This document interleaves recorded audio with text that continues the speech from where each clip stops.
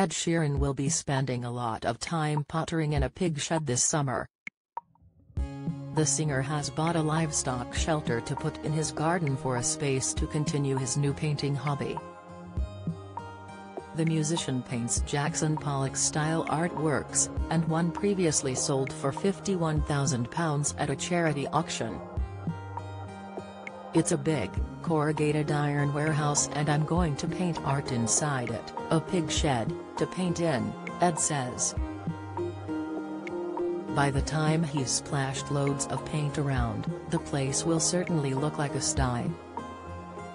The star has evidently been on a spending splurge, as he also reveals he has bought Peter Pan's outfit from the film Hook, as worn by Robin Williams, for £15,000, as well as a sword from another character from the film, Rufio.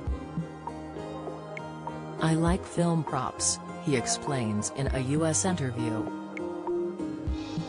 Surprisingly, however, he doesn't really own much of his own memorabilia, having auctioned most of that off for charity, except his suit from the Bad Habits video and the puppet version of Ed from the video for Sing.